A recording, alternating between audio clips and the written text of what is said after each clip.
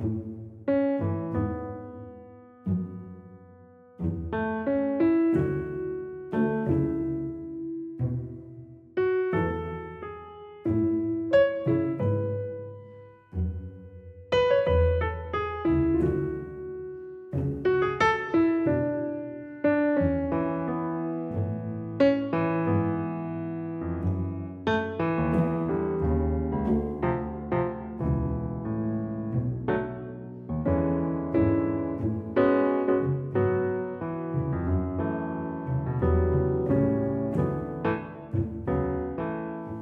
beautiful makers, welcome to episode 68 of Stitching the High Notes. My name is Joanna and this is my channel all about knitting, sewing, music, the arts, cross-stitching, and all things crafty really.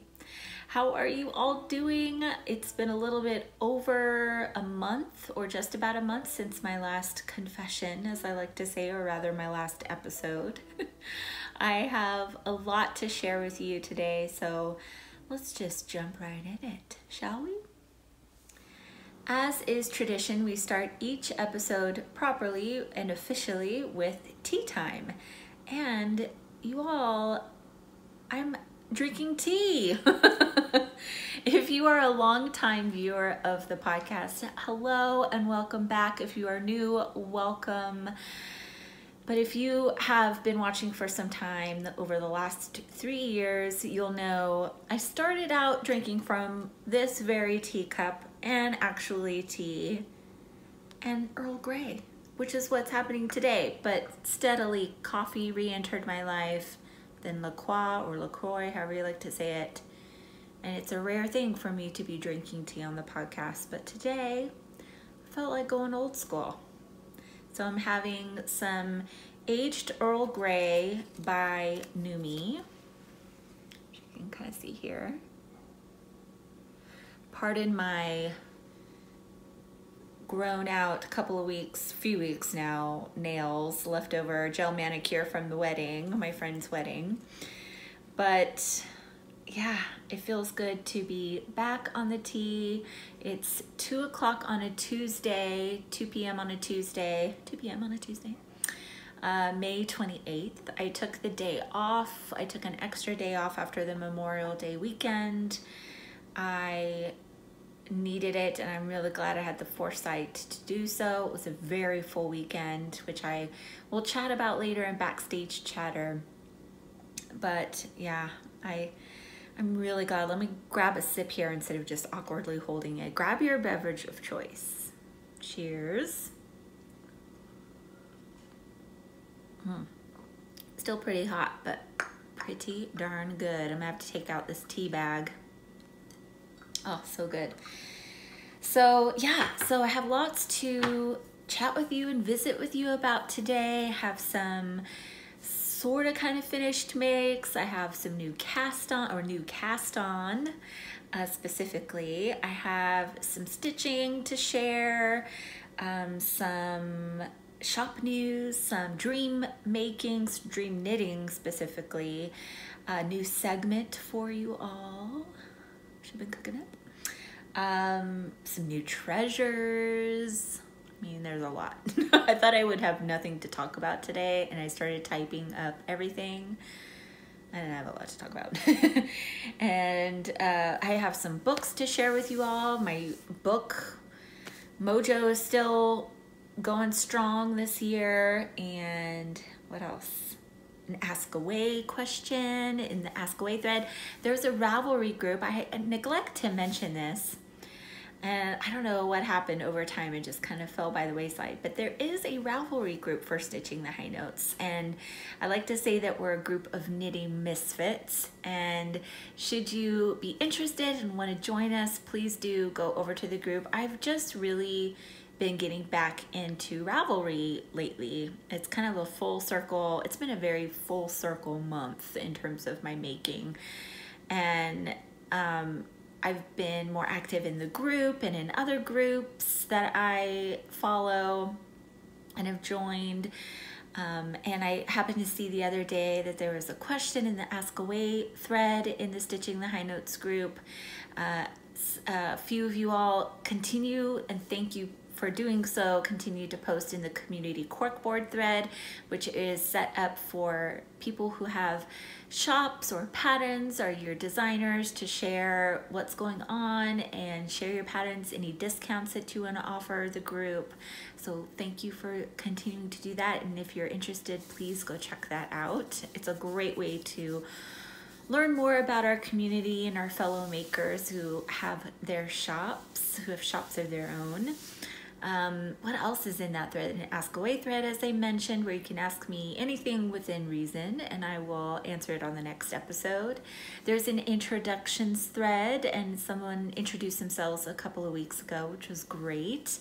What else is in there? I used to do episode show notes in there, and I might continue to do that, but usually they're just down below in the description. I almost said subscription box. In the description box down below, which I find to be a lot easier for everyone, but I'm happy to open up a thread in the Ravelry group as well if you're interested there. There's details about make-alongs, which we haven't had one in a while, not since the pumpkin mal, I don't believe. And yeah, giveaways every once in a while. It's a great group. It's a great group of knitting misfits and making misfits. There's a cross stitch corner thread as well, which a few of you all have been posting in during StitchMaynia. So yeah, go check that out. So yeah, lots to chat about. Let's get started. I'm gonna get another sip of tea. Cheers.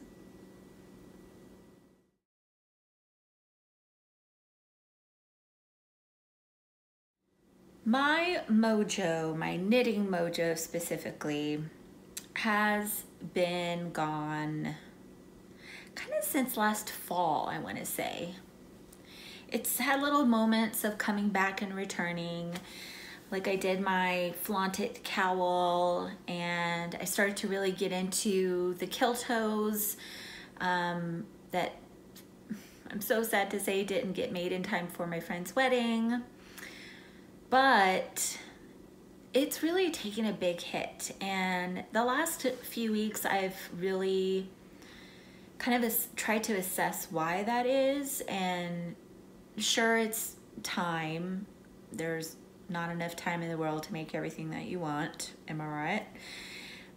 Stress, totally a factor in losing your mojo. But when I really got to it, it was because I've had a lot of knitting, specifically knitting failures. There's no way to skirt around the F word. I've had some big failures, and it's caused me to lose my mojo and a lot of my motivation, rather, to knit and cast on things and really kind of dedicate the time in creating the things that I'm so inspired to create, which is really sad when you think about it. But the moment I kind of accepted that, looked it square in the face of that was the reason, and it started with my Summer Dreams pullover, which is so beautiful, but it doesn't fit because one, my gauge was off, and two, I cast on at least 2 sizes too small. And then it was not finishing my kilt hose in time for the wedding, and there were reasons for that, really good solid reasons for that. Life happened, work, etc. Something's got to give, and unfortunately a lot of the times that's the knitting and the making. There were something I'm going to show here in a bit. You know, there's languishing whips that I really want to do, but I just don't have the brain space, or haven't allowed myself the brain space to finish them or figure out the thing that's causing me to have a roadblock, or the techniques that are roadblocks in me finishing those objects. And there are a few other factors. Oh, well, and as much as I love my shop and I'm so thrilled and excited about my shop, and I love sewing, and you can see it just like brings this huge smile to my face. That took up a big chunk of my making time, my personal making time, and finding that equilibrium again and that balance, whatever that means, means that a lot of my mojo went out the window. And I've heard many makers talk about this who have opened up their shops, and it takes about a year, and it hasn't even been a full year since I opened up my shop, to kind of find your rhythm again, the rhythm of your needles, if you will. So all of that to say is that I kind of wanted to share that with you all, because I know a lot of you all have that from time to time. I'll have it again at some point, but taking a look and really understanding why you're frustrated with your lack of, I was frustrated with my lack of focus and want to make. It's this weird thing, like you're wanting to make all of the things, but you're not, because you're so overwhelmed with how much you want to make all of the things. Do you understand what I'm saying? So yeah. So once I faced that, my mojo came back big time. Big time. In a really refreshing, wonderful way that it hasn't been at this level in a very long time. And it's different in that it's mojo that, and motivation to just be curious and inspired and learn and enjoy the process, and not be so focused on churning out things and the product and the timelines. And in some ways it's just making peace with the failures, peace with the fact that those timelines are not going to happen.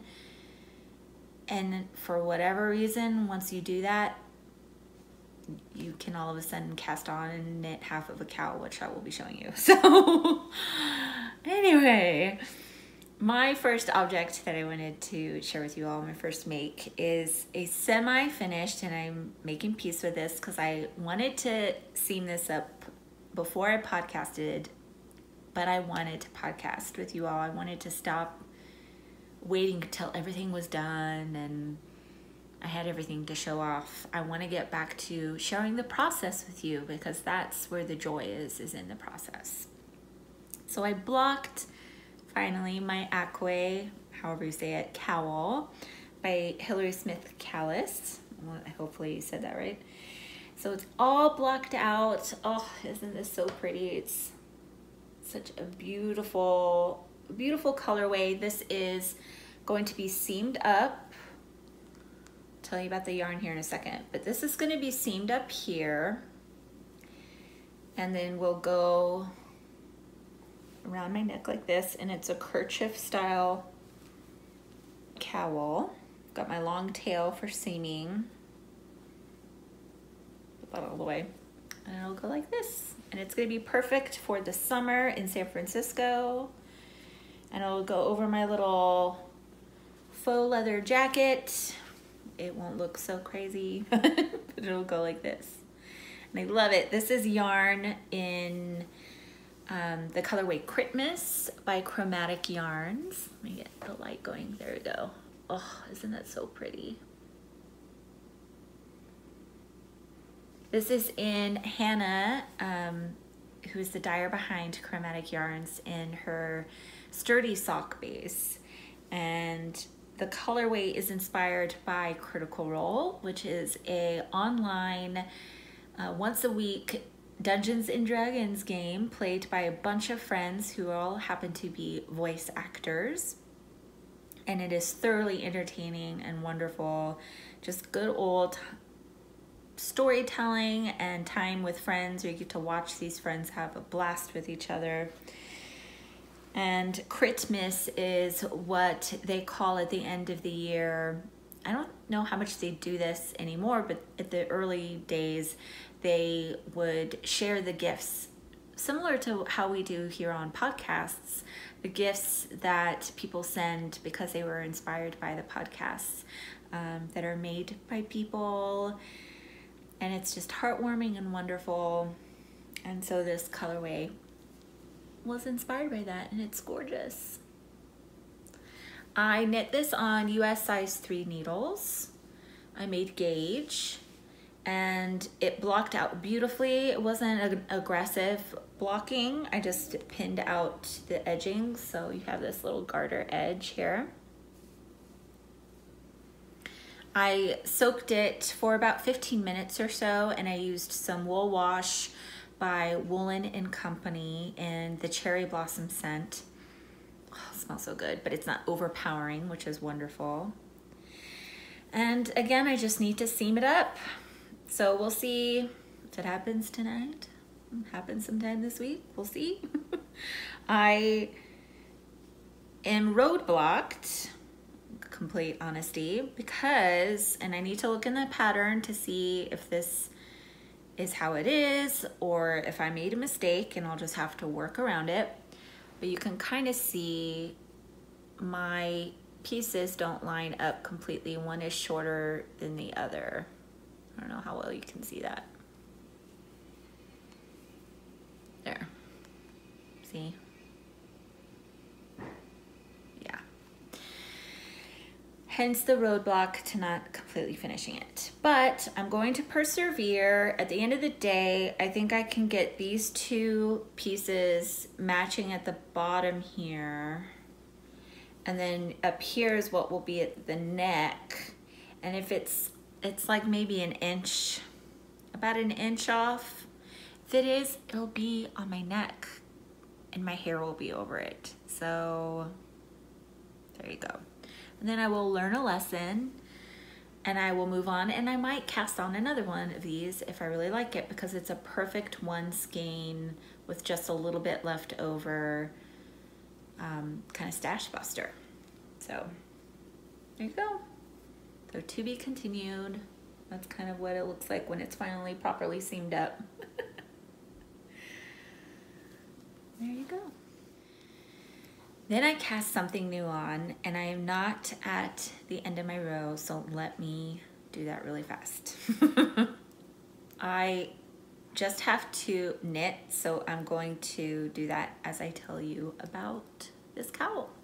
So I looked through my stash behind me, which there's several of these kind of cubby holes up here of yarn, and I'm just wanting to knit through it. My mojo is starting to come back. I spent the weekend, a couple of weekends ago, watching podcasts, really for the first time in a while, podcasts in FlossTubes, and was really getting inspired again, was feeling very centered. Watching those podcasts has been very centering.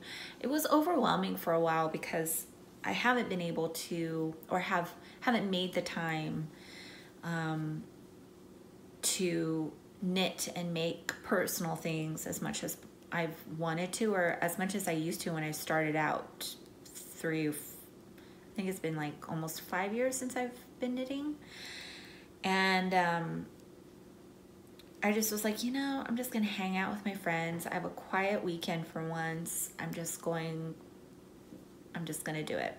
I actually was doing it the weekend before while I was sewing for the shop, and it was fantastic. I think I watched / listened to 20 podcasts like a crazy lady, and oh, it was wonderful. And then the last 2 weekends ago I did the same and just sat and knit. I think I had cast on this cowl or started to formulate the plan. And I had looked through here, there were 2 skeins, which I can't nab. I might talk about it later if I remember my notes correctly. And I was searching for a pattern for a really super large shawl, but I didn't have quite enough yardage for it. So I continued to look through my other little boxes where the other parts of my stash are, and I found this yarn. This yarn, let me grab it, was gifted to me by my friend Cheryl. She was in Florence a couple of years ago. I still have the bag Firenze. And as a good friend does, when she sees a yarn shop, she stopped and bought me some yarn. And she bought me 2 skeins of each of these colors in the Gioia Baby, which is by Bertagna Filati. That's so pretty. And it's this gorgeous sport weight yarn, and each skein has 50 grams, and it's in this turquoisey color. Get the light there so you can see it. This beautiful gray color. And this beautiful magenta purple, I guess it's really purple color. We are back. My phone overheated, so I had to stop there for a little bit. But I finished my row, and so I can share with you that I decided to cast on with this beautiful yarn, the Shift Cowl. Yay! So the Shift Cowl is by Andrea Mowry, and it's a beautiful, gorgeous pattern that she also has a version that is a shawl as well. It was a pattern made with using spindrift yarn in mind, or kind of your spun yarn, hand spun yarn. But I decided to use it. It just, the minute I saw these 3 colors, I had that pattern right in my mind after seeing samples of it at Stitches West this year. And the colors play together so beautifully. And it's just, and I love patterns where it's a slip knit construction in terms of color work. So you can see there's floats on the back, but you're doing 1 color at a time. You're not doing 2 colors at a time.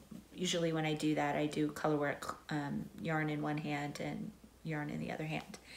So it's super easy, super simple. Oh, I love it so much.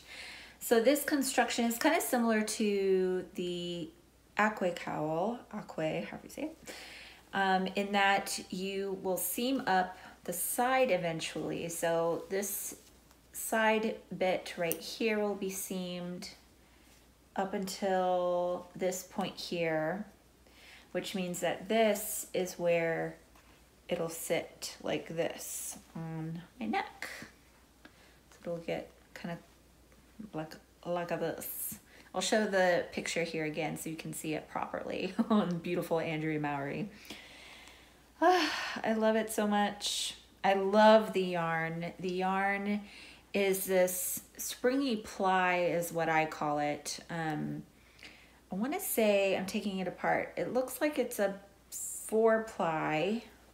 So hopefully you can see this. I don't have my phone hooked up to my TV so you can see, but I think it's like chain plied yarn. I'll take a video if this isn't showing up well, but you can kind of see, and then it's all wound together, applied together, and it's beautiful. It's 100% merino, so it's super soft. I don't believe it's superwash. Let me look at the thingamajigger here. I again have 2 skeins of each, so I've almost used 1 skein of the turquoise, and I'm down to these bits here. I'm looking for the label. Here we go. Yes, 100% virgin wool. Actually, I don't know if it's superwash merino. I might have gotten that from Ravelry when I put it in as a stash. I'm even using stash again because I do eventually, maybe this summer, we'll see what happens. I'm like, best plans, best intentions to do this, but I'm trying to let life, the flow of life happen. I want to document my stash again on Ravelry because I stopped a 1.5 years ago kind of doing that, and it's just so wonderful to look for patterns based on the stash that you have and you can easily access. It's a great tool, Ravelry. Anyway, So I have this housed right now in one of my favorite bags, which is by Little Skein in the Big Wool. I love this sheep fabric, one of my favorites. And the needles, I wanted to tell you, I'm using a size 4, US 4 needle. The pattern, I'm using my Carbons interchangeables. The pattern calls for a US size 5. I did the gauge swatch in stockinette as it says, and it said that you needed to get 25 stitches per 4 inches. And when I used a size 5 needle, I got 22. So I went up, or down rather, to a size 4, did the gauge swatch again, and got 24-ish stitches per 4 inches. And I like the fabric. It's a bit stiff, but that's kind of what it looks like in the pattern in the samples that I've seen. It still has a pretty good drape to it. It's going to be nice and warm and snug, and that's good that the yarn is so soft, because it'll be probably right up here up against my neck, which is pretty sensitive, especially these days. I'm like red all the time right here. It's a heritage thing. All of my family has it. So I love knitting with the yarn. It can be a little hard on my hands in long stretches, which I have been doing. As you can see, I cast this on May 18th. So I've done quite a bit. Pretty monogamous. So I have to be careful. I have to stop and stretch, set it down for a little bit because I am using smaller needles. I think I had to go down to a size 4 from a size 5 because this is a sport weight, but it's almost a DK when I'm looking at it. So I think that's probably why. And I think I've seen this spindrift. It's a little bit thinner in some ways than this is, so that might be why size 5. Plus, you know, the designers vary in the way that they throw or do continental versus whatever the other kind of knitting is that I'm totally blanking on. But yeah, I am loving it. I love the colors. I love the colors, and I love how they play on each other. I love now getting to this other bit here, so I have another color as the base, and I just can't wait to see what's going to happen next. I think if I finish this, as I think I will when I finish this and wear it, I'm going to love it. I can definitely see me casting on another one. I don't think I would do the cowl or the shawl because I'm very much a cowl person, unless it's a gigantic shawl. I've learned this about myself because I have a bunch of small shawls and I hardly wear them. So, but I've been wearing my cowls lately. It's been nice. So that is my main make in progress, which brings us now to cross stitch corner. Cross stitching, May, StitchMaynia. I didn't do a lot of it. And the reason is because my family moved and life happened, and I'm forgiving myself. I did do a little bit of stitching though, and I still love stitching, but I had a month where if I was going to make anything when I get home, when I'm not sewing for the shop, it had to be something I barely look at. My eyes hurt after a full day of work. I really need to get some blue light lenses for my glasses to block out blue light. There you go. Ooh, I'm gonna have a sip of tea.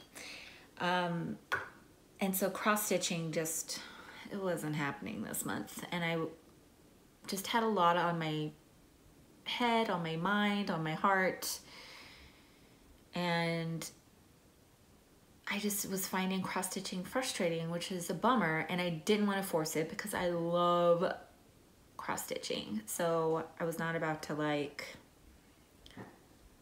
muddy it up with frustration. You know what I mean? So the little bit that I did do, I did get some starts going, which is good. But the first thing is I did a little bit on my Will You Be My Neighbor, which is by Frosted Pumpkin Stitchery. It's this cute little pattern I picked up in 2016 from Stitches West. And I have all of these in my bags from stitching the high notes, my needlework bags with little windows. And I did a little bit on this guide. Isn't that so cute? Oh, I've got the needle through here, hold on. So I did the 2 little yarn balls and most of the needles that go with it. So there you go. Hopefully you can see this okay. I'm going blind here. So I did this little yarn guy here, and I did this little yarn ball right here with the needles. This is a crochet hook right here. So I did that. And then I started the very bottom right here. And I'll show you a picture of what that's gonna look like. I, again, love this piece. It's been a joy to make. I think I definitely early on put this down. I started out with best intentions to finish this month during StitchMaynia, but especially this piece because of the linen fabric and the stellina stuff in it. It's very difficult to see the even weave. I think that this is something that probably in a hoop would be a hell of a lot easier to stitch instead of stitching in hand. Let me get the fabric information so I can tell you. It's a Crystal Bashful 13 by 18 piece casual 28 count, so 28 count fabric from PTP hand-dyed fabric, picturethisplus.com. And it came in the kit from Frosted Pumpkin Stitchery. It came with all of the floss, which I wound up on bobbins, which is my favorite way to organize them. Came with the needle, the pattern, etc. So I did just that little bit and then waved the white flag and said, I gotta wait till some other time. And then I started a couple of pieces. So I started, this is in my Halloween, one of my Halloween bags. What was fabric? This fabric's by Alexander Henry, which is one of my favorite designers. So I started the Night Owl, as you can see, by Satsuma Street. This is one of 4, I think, ornaments.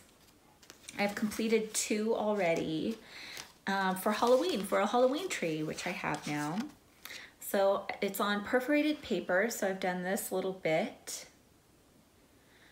Oh, now I have it out. I'm like, I want to work on this because this is pretty straightforward and simple. It's easy peasy, easy going. This is great lunchtime stitching. It's great. So got that here, and here are all of the 4 little patterns, if you can see those. Again, I'm going blind here, so hopefully I'm still recording. And then the last start I did, shocker, also in one of my bags from the last update, the fabric, and also Alexander Henry.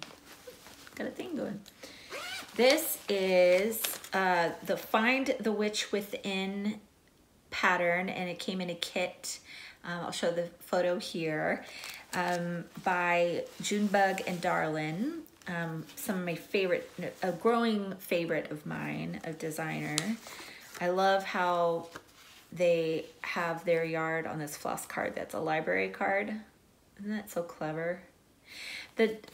My one critique though is that the thread comes, or the floss comes pre-cut, and it's quite short pieces. I really like having a very long piece and doing it so you pull a single strand, and then you put the two ends together and put those through the needle, and then you, instead of doing a knot or kind of, forget what it's called, or doing the technique which you have to do with this because of the shorter pieces of floss, you kind of go through and then kind of tack it down. That's what you kind of tack it down. I like it when it's one long piece and then you have like a loop and you just put your needle through the loop on the back and then you are ready to go. It's clean, it's easy peasy. So that's kind of annoying, but it's not the end of the world. This is on 14 count, I think, Aeque. Yeah, 14 count Aeque. So it's black. Again, this is probably why I stopped doing StitchMaynia, because I was stitching on black. But I got quite a bit done. I mean, it was literally like one lunch hour I did one letter, one lunch hour I did the other letter. So I could have finished this if the fates had aligned. I'm using a needle binder that I love from A Needle Runs Through It. It says, "I solemnly swear that I'm up to no good," a Harry Potter reference. I thought it was good for this little thing. And I love the shape of this hoop. Yeah, I love the shape of this hoop. It's really cool. Not your standard round shaped hoop. So that's all I did for StitchMaynia. Best laid plans. Maybe next year the planets will align and I'll have a little bit more brain space and time to do it. But it was fun while it lasted. And I will continue to stitch throughout the year. And it might be something, usually I stitch a lot during the summer, I'm finding, because of the heat, which I say heat because it's not super hot out here in the Bay Area, but it's something that's a little bit easier to do when I do sit outside in the sun during my lunch hour. So yeah, so that's Cross Stitch Corner. It's been a while since I've had an Ask Away segment on the old podcast, and I'm really excited to have it back. As I mentioned before, there's an Ask Away thread in the Ravelry group, and please do feel free to go in there and ask me a question. You can ask me down in the comments down below here on YouTube as well. I read every single comment, and I will answer it on the next episode. So Casey, lovely Casey, hi Casey, reached out and she asked and said, "I recently have dabbled back into stitching after not stitching for 9+ years. Yay, welcome back. I was wondering if you could recommend some good FlossTube channels. Thanks in advance." Thanks, Casey.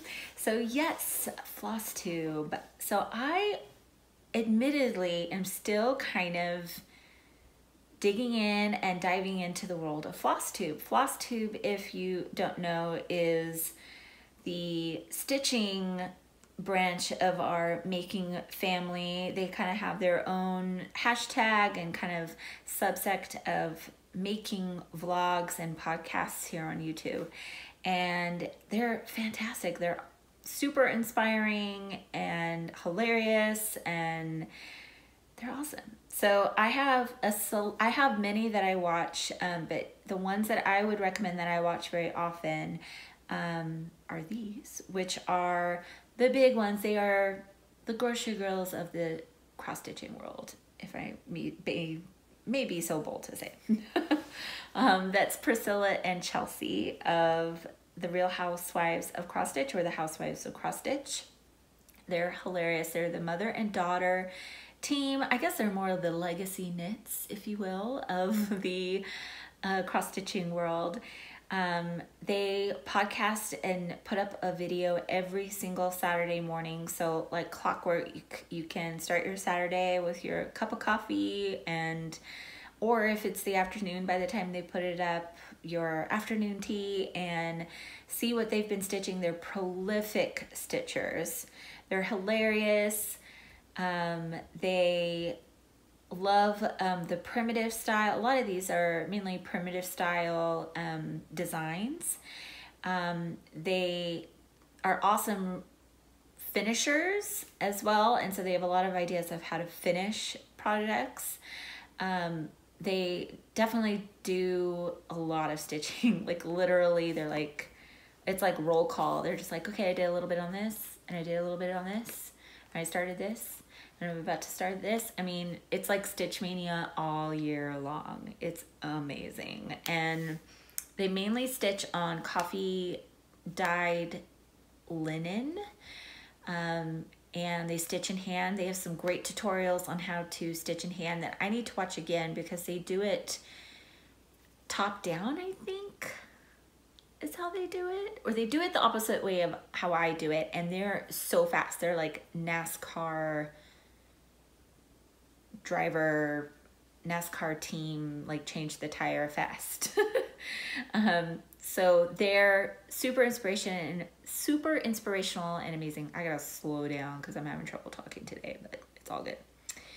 So they also just hooked up with the Fat Quarter Shop. The Fat Quarter Shop is also doing a cross-stitch FlossTube as well, which I haven't really checked out, so I wouldn't necessarily recommend it yet, but I'm sure it's Fat Quarter Shop, so I'm sure it's pretty awesome.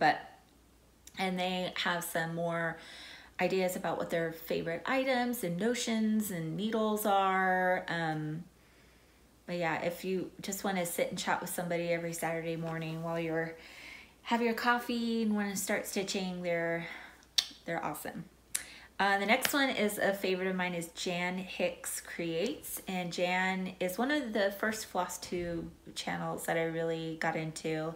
She also knits as well, but she now lives in Hawaii, so it's wonderful to see her sitting by the beach and the ocean and nature and the rainbows, and she's stitching away. She has kind of FlossTube, kind of podcast segment kind of type episodes, and then she also has Stitch With Me, where she has a camera just on her stitching and she's talking as she's stitching, and it's very calming and soothing, and I learn a lot while she is doing the Stitch With Me videos as well. So also prolific.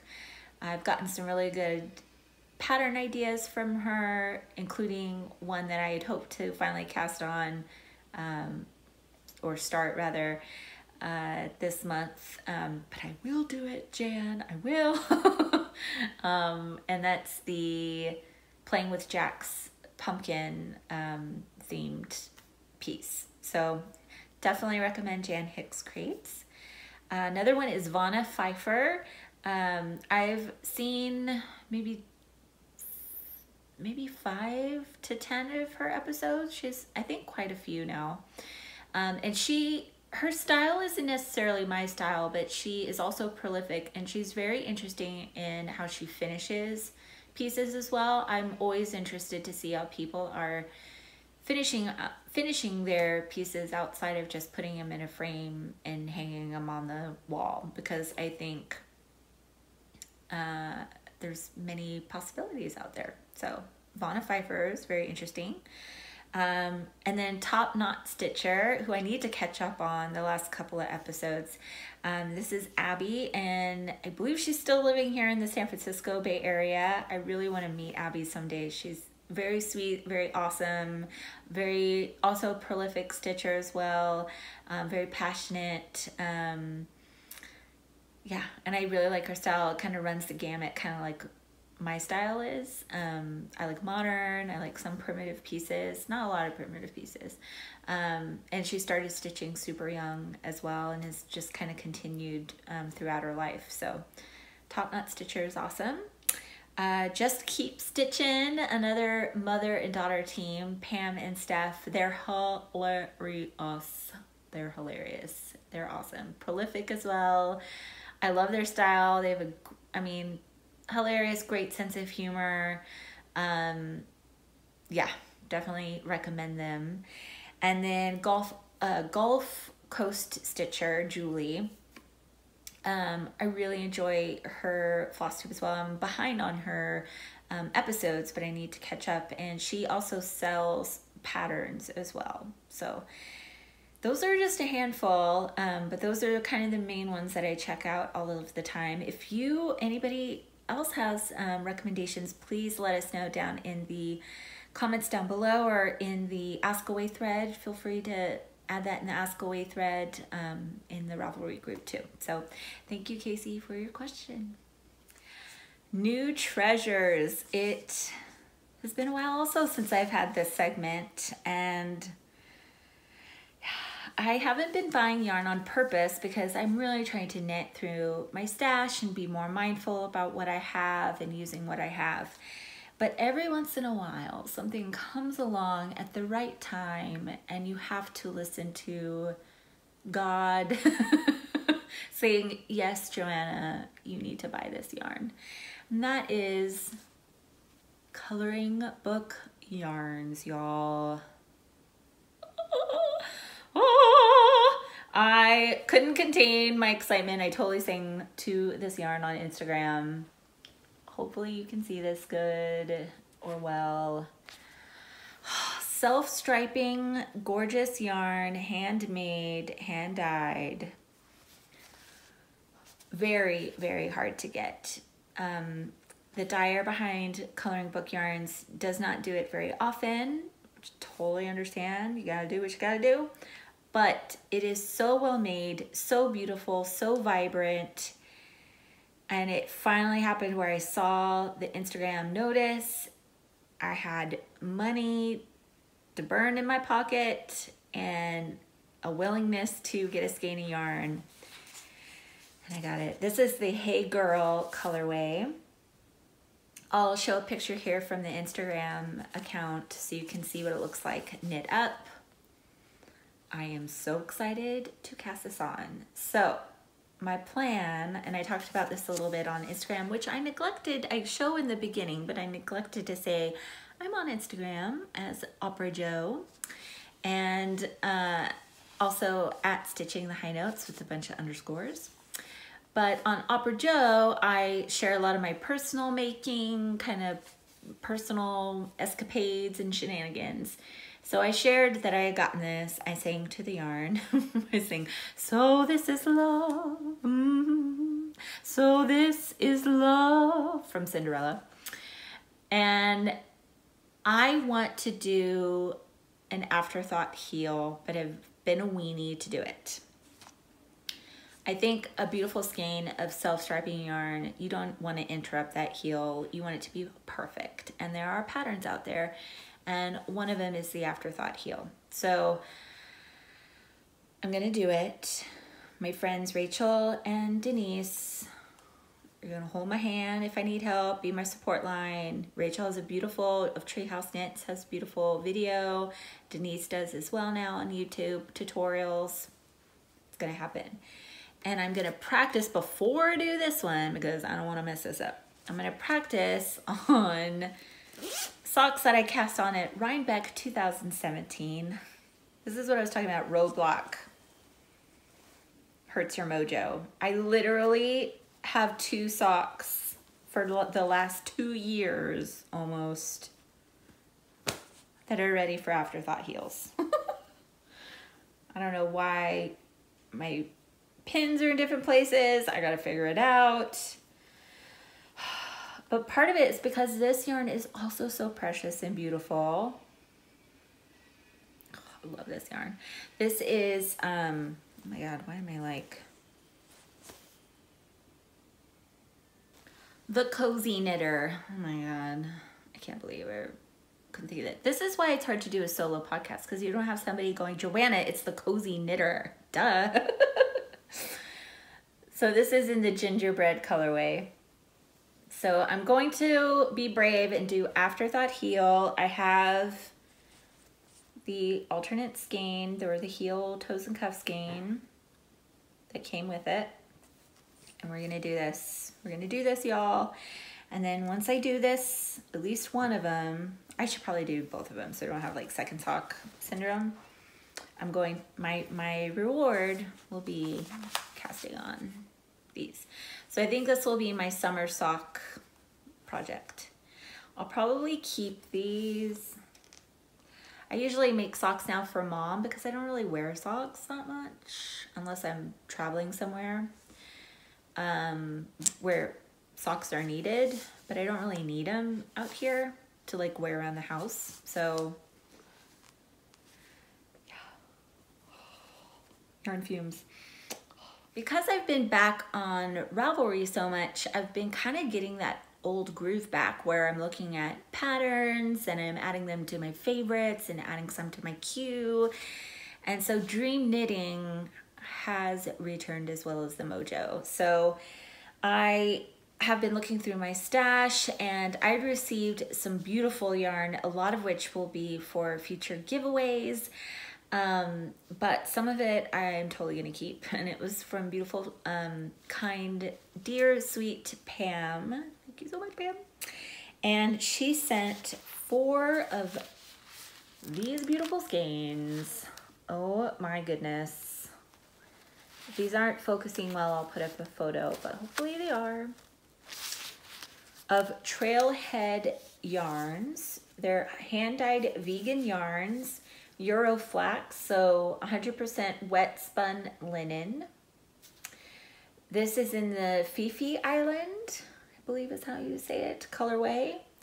There are little slight speckles in there, so I don't know if you can see that, which is really cool. It's not something I've necessarily seen personally in linen yarn. Usually you just see the straight up color, one color. This is a sport weight linen yarn, and each skein is 100 grams, 270 yarns. It's a product of Belgium and hand-dyed in the Ottawa Valley. Beautiful, beautiful color. You can tell I'm into turquoise. Turquoise is my jam. So I've been on the hunt for a pattern, and I haven't necessarily come up with one yet because I have 180 yards and it's not quite enough for a garment for me. It probably is enough for a tank top, so I need to start looking for some linen tank top ideas. I think I have some favorited. I have like little bundles. So I started one that's specifically for linen patterns because otherwise they're kind of all in my t-shirt or pullover sections. And yeah, the hunt on Ravelry continues, and I will keep you updated. If you have ideas, let me know in the comments down below. Would love to know. Or send me a note on Ravelry if you prefer to do that. And this brings up something, which is the summer garment mail. You may have noticed if you've been a watcher for a while, I usually, the last couple of years, I've had a summer garment mail, and I haven't started it this year, and that's because of everything going on. It was just like something had to get, you know what I mean? So, but I'm missing it, and I don't want to break, the tradition. So let me know if you'd be interested in starting it up June 1st or I don't know, June 8th or something. Maybe I'll just start it June 1st just to be clean and have it go until, maybe have it go until August 31st. And yeah, because I have plenty of yarn and things for giveaways. If you're interested to donate an item, just reach out to me at operajo@stitchingthehighnotes.com or on Ravelry. But yeah, I'm just kind of spur of the moment. I was thinking about it when I was typing up my notes, and I was like, you know, I think let's do it. But honestly, before my family fully moved and some other things finished up in the last couple of weeks, it was just so overwhelming to think about organizing and putting together, and I didn't want to do it haphazardly. I kind of felt like I did that a little bit last year because things picked up steam in some areas, but I think this year, I think let's do it. Let's keep the tradition alive. Let me know what you think. More details to come next episode, which means I guess I need to podcast again very soon, even if it's 15 minutes. All right, dream knitting. The other dream knitting I wanted to chat about was I pulled down the yarn that I mentioned earlier, which are these two gorgeous skirts of a homespun house. Ooh, the thing is coming out. Whoa. This is in the soft sock base in the heart-shaped box colorway. Oh, so pretty. Love this colorway.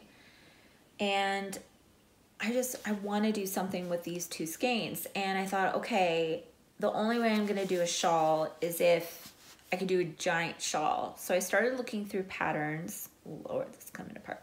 Well, I'm going to put this together because it's going to bug me. Pause. Okay, let me get my notes here. So I found two giant shawls that I love, but that isn't enough yardage for them. And it's also, they're shawls that really call for a tonal yarn or one color yarn so that you can really see the beautiful lace detail and the simplicity and gorgeousness of the pattern. And those two shawls are the Kyler shawl by Isabel Kramer. I found this shawl searching through Ravelry, fell in love. I really like the gray version that she's wearing. I think it would be a fantastic kind of everyday city shawl during work. And then I saw Ellie of Craft House Magic was making it and just recently finished it, I believe. And yeah, this is definitely in my queue. No time date, but something I would love to make in the future. And then the next one I found is the Rockwood shawl by September Knits. And I've fallen in love with this shawl as well. And I think also the color. I mean, I really try not to choose patterns based on the color and that, but it's inevitable that that's what's going to attract you, right? So that is in my queue as well. And I've added several other new patterns to my favorites as well. So if you're interested, check out my favorites on Ravelry. I have Opera Joe as well, if I neglected to put that down below or mention it earlier. And also my ever-growing queue, which I had just cleaned out, but now it's growing again. So yeah, so that brings me to a new segment that I came up with the other day because there are so many things. Part of what, I'm jumping around here. So part of what has kept me from podcasting a lot too, besides not feeling like I have a lot to share or show, is that I felt like I was always saying, I'm gonna do this and I'm gonna cast on this and I got yarn for this and I'm getting ready to do it. And I was building it up, so I just felt like I was failing all the time. I was making all these plans and I wasn't executing them. And but I love chatting about it. I love hearing other people talk about it on podcasts and getting ideas. I love hearing about why they are attracted to a pattern, why they like the pattern, why they don't like a pattern. And I have dream knitting and stuff, but I am trying to really share things that I actually have yarn for, that I've already cast on. I guess then it would be make some progress, but there are so many things that I love, but will never make, which brings me to the new segment, things I love, but will never make. And this goes for knitting and stitching and all kinds of stuff. So these are things that I love, I'm inspired by, but either because they're not my style, they're not really designed for my body type, my height, my shoulder width, whatever. They're also things that aren't for my climate. So mittens, I'm sorry to say, I have one pair that I say I'm gonna make every year and I never make. I swear I will make them because they have to do with pumpkin spice, but I'm not gonna be on the mitten train because I'm in California, I'm not in Tahoe, I'm not gonna wear mittens like ever, so there's no point to me making them. But they're gorgeous patterns and I'm inspired by them, and I do want to chat about them every once in a while and share them with you. So yeah, so the patterns that I wanted to share with you for this inaugural, Percy, I'm really having trouble talking today, for this segment, initiation of this segment, yeah, let's have some tea. I have a few patterns that I want to share. So, oh, did I write any down? All that build up and I didn't write any down. For shame, Belle, shame. So one general one I wanted to say was for cross stitch. So I am definitely a modern design, subversive cross stitch kind of lady. The primitive style, which is all of the rage and the majority of FlossTube and stitchers adore, is not my thing. But, so it's something I love and admire, but I will never make. But I admire it, and I admire the design, and I love that people are so passionate about it and make all of the things, especially Priscilla and Chelsea. I mean, it's like primitive style heaven. But one thing, even with modern designers, that I don't understand, and I understand the history of it, is the alphabet sampler. I am a single woman currently. I am home maybe 10 hours of the week, not counting weekends that I have fully off. I do not need a wall or a couch full of pillows of alphabets. But there are so many cool patterns out there that have the sampler, and I definitely understand the historical significance of them and admire that. I've gone and paid my homage to the American wing at the Met Museum in New York with all of the beautiful embroidery and said 18th century alphabet samplers, but I personally am not ever going to make it. There are some knitting patterns, general, since I didn't write any specific ones down, but that'll be for the next time. I am not a fan of the baubles. I've mentioned this in years past. I took a Japanese technique knitting class a couple years ago at Stitches West, and we did some baubles, and I tell ya, they just look like skin tags to me. I'm not going to make something with skin tags all over my body. Now, one exception though, that is swaying me from this, I'm like slurring my words, is the folksy sweater, which just came out by Mandarins or Melody Hoffman. And it's charming and it's subtle. It's maybe 10 different little baubles around the yoke of the sweater. But other patterns, they're lovely, they're beautiful. I think of the Spellman sweater by Tristan of Dragon Horde Yarn. That is a beautiful pattern. Not ever gonna make it because of the skin tags. Sorry, Tristan. I know you'll understand. And there's some other really beautiful patterns out there as well, but yeah, just not my jam. Love it, not gonna make it.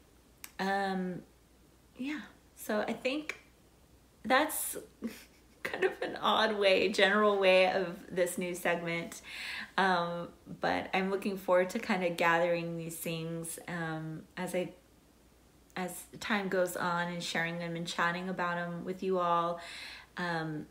There's some, oh, I know one off the top of my head that a lot of people are making right now, and it's gorgeous. The color work is like to die for, and it's the Soldatna crop sweater. And a lot of people are lengthening it as well if they're not into the crop top. And another one is the Zweig sweater as well, by the same designer. And beautiful, beautiful sweater. But for me, the way my shoulders are and the way my stature is, I know right away that I will look like a drowned cat if I wear that type of sweater. So for me, I'm not gonna make it. Maybe I make it someday for another person, but for me, it won't happen. But I admire it, I love it. I so want to join in on it because it's fun to all be knitting the same thing and getting excited about it and seeing all the different color schemes that people are doing. But yeah, it's just not gonna happen. So anyway, on to the next segment. All right, I have a little bit of shop news before I get onto backstage chatter. And that is that the next shop update will be June 2nd, this coming Sunday at 1 p.m. Pacific time. And I'm really excited. I just picked up the fabric in the last couple of days, and I've started to cut some of it and started to sew some of it. But I don't have any bags to show you, but you've seen some of my sample needlework bags. This is an example of my drawstring bags. This is one sample. I'll show a picture here of another version of drawstring bag that I make as well. But I wanted to show you the fabrics. I just couldn't handle not showing it to you. So the first combo I have is this beautiful, oh my gosh, I can't even. Oh, wasn't this so pretty? So this is by Cloud9, I believe. Yes, which I've been using a lot of their fabrics lately. It's organic cotton. I'm really interested in this company and what they stand for, sustainable product making and how their fabrics are made.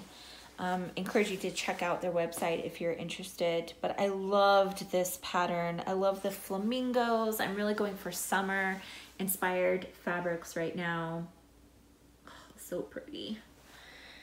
And it's got like the wildflowers, the fish. It's got a little bit of a sea theme and these beautiful, really cool designed flamingos. So this will be this will be in needlework bags, and this fabric will also be in drawstring bags with a coordinating linen black bottom and drawstring channel. And then the next combo is this. Oh, I saw this at Stone. I got all of these at Stone Mountain and Daughter Fabrics in Berkeley, California. And I saw this a month and a half ago and took a picture. I said, oh, the next update, I'm gonna do this one. And that is this. Oh, isn't this so pretty? Summer wildflowers again, but also with strawberries. So, so, so pretty. So kind of modern, but really elegant.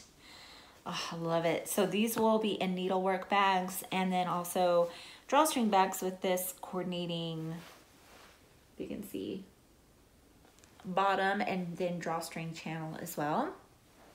And then finally, so I've started to do collections where I have 3 different fabric patterns with the same theme, all inspired by summer this time around. And I'm gonna have a couple of different summer updates. So once a month I have a collection of 3 fabrics based on the theme or the season or the holiday that's around the corner. So the third in this collection is, I love this fabric! This really, really pretty succulent, look at all the little succulent terrariums. So this is also 100% organic cotton. Oh, so pretty. And it's on this beautiful lilac background. Hopefully the camera is picking it up with all of these really pretty little terrariums and succulents and plants. Oh, so pretty. This is by a company called Mona Luna, which is new to me. But I was excited to find another company that does 100% organic cotton fabrics as well.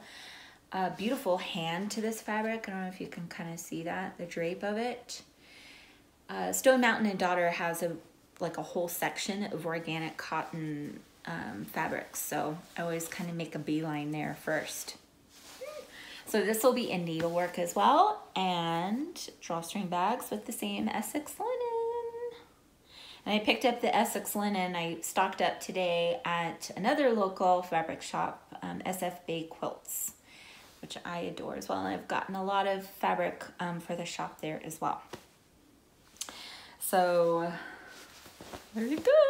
So these will all be made up in the next week or so. So the shop update is on Sunday. There will be some bags ready to ship. We'll have everything ready to ship by the following week. That means that essentially it's kind of pre-order, it's made to order. That's how my updates have been the last 4 or 5 months or so. It's a model that works really well for my schedule. However, I'm working very hard to getting to a place where everything is ready to ship by the time that I have the update. I think with the summer, I'll be able to kind of get ahead of things and can really work towards that. And I'll be within a week, these bags will go out because I will have some time to sew beforehand earlier than I have in updates past. If that made any sense, good on you. So if you have any questions, reach out to me at operajo@stitchingthehighnotes.com. There will be some stitch markers as well. I'm on the hunt for some summer inspired stitch markers. And I already have a few hummingbird ones that I want to put up in the shop again too. And I'm working on notions bags. I've been teasing those for a while, but I really am going to do my darndest to get some notion bags in all of these fabrics as well. So you can get a bag and a notions bag that matches as well. So, and then lots more that I want to do for the shop this summer, which I'm really excited about. So that's gonna bring it to backstage chatter, which is not necessarily making related, but kind of an update on kind of the general things going on in life. It's backstage chatter because I work at the opera as a fundraiser, and I'm also a singer with the symphony across the way. So I'm backstage in some capacity or another, chattering away. So yeah, let me grab a little sip of tea, grab your beverage. Let's visit here a minute.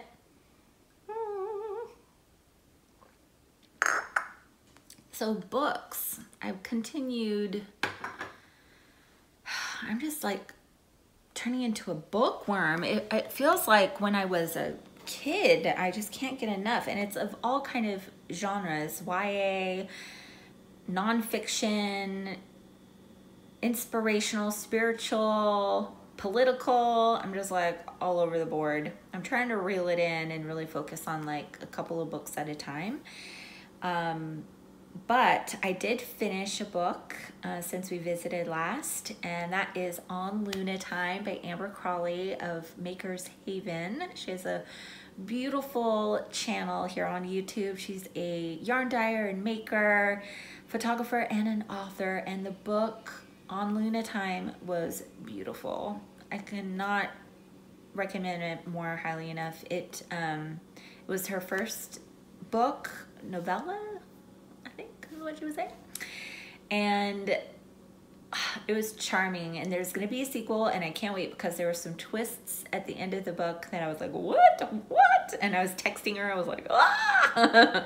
So it was a beautiful, beautiful book.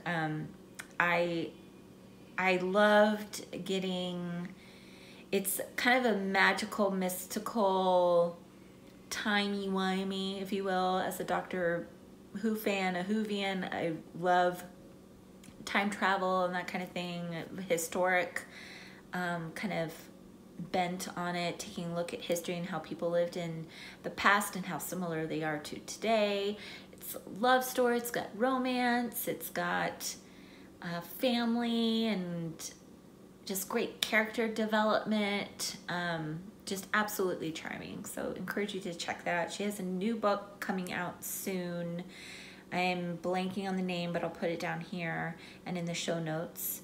And then the sequel will be coming out probably next year. She does yarn boxes or book boxes / yarn boxes for the book sometimes. She has some stuff in her shop right now, I believe. And then she has an advent calendar too, and I think I might be getting one. Don't tell my mom. So, so other books. I have continued to read off and on the audio version of The Throne of Glass, Heir of Fire, which is book 3 in the series by Sarah J. Maas. It's cool. I like it. It's good fantasy, kind of YA. I think it is YA, young adult. Yeah, it's good. It's good at the end of a long day if I just need something totally outside of the news and thinking hard and I just need to be swept away by a story. It's fantastic and I love having that as an option. I picked up the book Circe, I believe is how you say it, by Madeline Miller the other day. I have a hard bound cover of it because I just was needing a break from digital screens and just kind of was stressed out, so I was feeling my head. Plus it's been raining off and on, so the barometric pressure has been really getting to me the older I get, man. And that is I love the story. I'm literally only on like chapter 8 or something, so I'll have more to chat about that later, but I think I'm going to continue reading that because I'm really digging it. It's based on mythology from the perspective of this female character or mythological figure, so it's really interesting. And then the last book is totally different. It's nonfiction. It's a book called The Second Mountain, The Quest for a Moral Life by David Brooks. I heard David Brooks interviewed on The Forum on KQED, which is a PBS station out here in the Bay Area. And he works for PBS. He's a New York Times columnist. He writes, I think, for the Wall Street Journal too. I'm not sure. He's pretty well known. He's conservative, but has kind of changed that in the last, I want to say 8 years, 6 or 7 years or so. But he has a lot of interesting observations on kind of the state of our global culture in general, how we've been affected by social media, how we have been affected by this kind of focus on individualism, and there's a real lack of community, value of community, of nurturing relationships with one another in person, how it's affecting anxiety, this kind of anxiety outbreak that we're having. And it's just an interesting perspective on something that I've been kind of chatting about off and on here on the podcast since the new year, in terms of kind of trying to navigate this totally new world that we're in with social media and this connectivity that we have through here on YouTube and on Instagram, but then we also meet each other in real life, and just really trying to make sure that I'm nurturing my spirit in a way that is not closing myself off from the rest of the world, which I feel like there's a real ease of a tendency to do because we're so connected in different ways, if that makes any sense. So I'm probably about 1/4 of the way through the book. It's really interesting. I had to switch to an Audible version, so I can try to make my way through it because I'm picking up steam with my schedule, with my singing schedule. So it'll be something probably on the way to work that I listen to off and on. But I also I like switching back and forth sometimes between the Audible books and the Kindle, based on just how my brain is working that day, and how I'm wanting to absorb the story. And I have some that are in my queue to read, Where the Crawdads Are, I think is what it's called, and Educated, and I think there's another one I can't remember, but I'm on Goodreads. I saw a bunch of you friended me and followed me on Goodreads. Hello, friends on Goodreads, which is a site through Amazon where you can share books that are in your queue. It's kind of like Ravelry, but for books. So I'll have my link down below should you want to check me out on there and friend me. I'd love to see what you all are reading or have read. Yay, books. And then just some quick kind of life stuff. I mentioned my family moved. Mom sold the house. It sold in a weekend, so it sold very, very quickly, which I had no doubt it was going to do. But it was just another quick final move, final push out of the house. And so this past weekend, the movers came, got everything. And then we said our goodbyes, or I said my goodbyes. They say their final goodbyes this week. My mom and my sister. But I said my final goodbyes to the house on Saturday or Sunday, on Sunday. And it's just bittersweet. We're ready to move on to the next chapter, but there's a lot of memories, good and bad, in that house, and it's one of the family homes that we've had the longest. We moved quite a bit growing up. My father was a Methodist minister, so we moved about every 4 to 7 years. So having a house for 9.5 years is kind of a feat in this family, and all of the memories that were held in that home. So we have a candle ceremony that we've done throughout the years, where when we enter a home, we have a candle ceremony. We go through each room and share what our hopes and dreams are for the room and for the home. And then when we move out of the home, when it's empty, we do the similar ceremony. We go to each room with the candle, share our memories, focus on the happy times as much as possible. We laugh and we cry, and it's cathartic, it's moving, but it's very hard. And then the same day, God, was that the same day? No, Monday. Whew, that would have been too much. But Monday, yesterday, I went to the city and to a farewell party for my friend Ashley and her husband Charlie are moving very quickly for awesome reasons to Boulder, Colorado. This is Comic-Con, Ashley, my dear friend. And it hit me, y'all. It hit me hard. I am gonna miss her horribly. We've gotten really close, especially since going to Comic-Con together, and we're gonna continue to go to Comic-Con and different Comic-Cons. I'm gonna see her hopefully on Friday for a little bit, give her a final hug goodbye. But yeah, and then my friend Radoslava's getting married and in a month, and she's moving too. So yeah, hence why I haven't been podcasting a lot, because there's a lot of life changes happening. And hence why my Making Mojo has taken a big ding, and it's just kind of starting to come back as these chapters are closing and exciting new ones are opening. So yeah. Oh yeah, Cheryl and Seth got hitched. I just looked at my notes on May the 4th.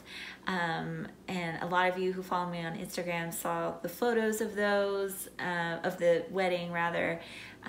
It was hard because I just was like, I could see the kill toes on Seth and the potential and the photographs that will never be taken. It was like, oh, it was heartbreaking.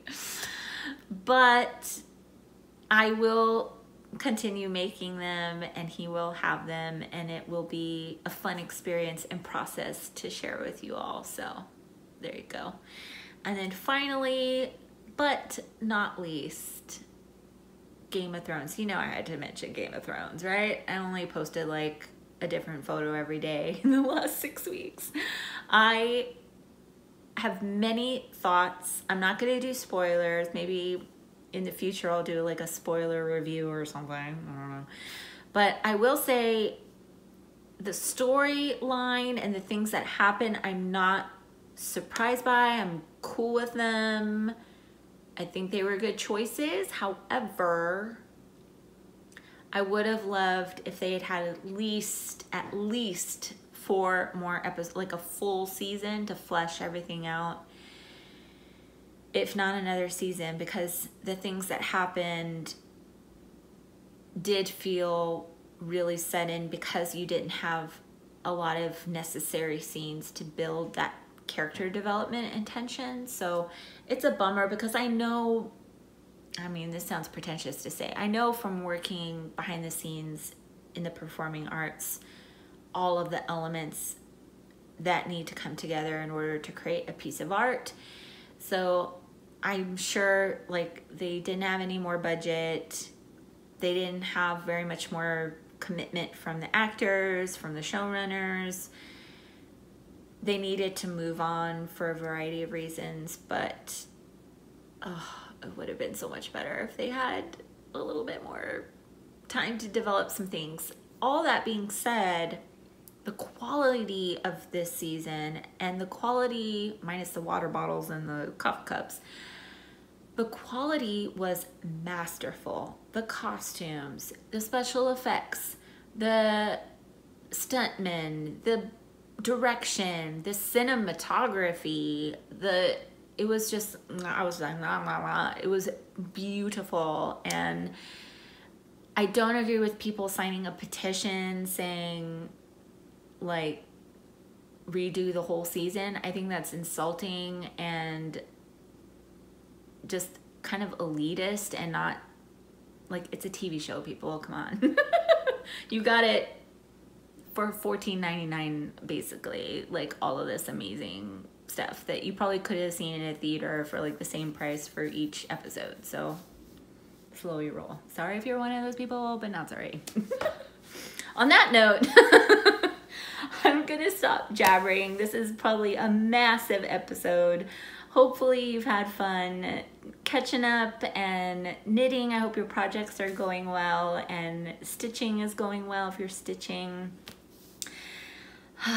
It's good to be back, and I'm gonna do my darndest to keep coming back and visiting, not trying to wait for perfection and for things to be done and for me to have something to share with you, because inevitably, as you have seen today or this evening when you were watching this, I could chat forever about making because I love it so much and I love the process of making. So with that, I will see you all next time. If you enjoyed this visit today, hit the subscribe button down below, hit the old thumbs up, and until next time, cheers.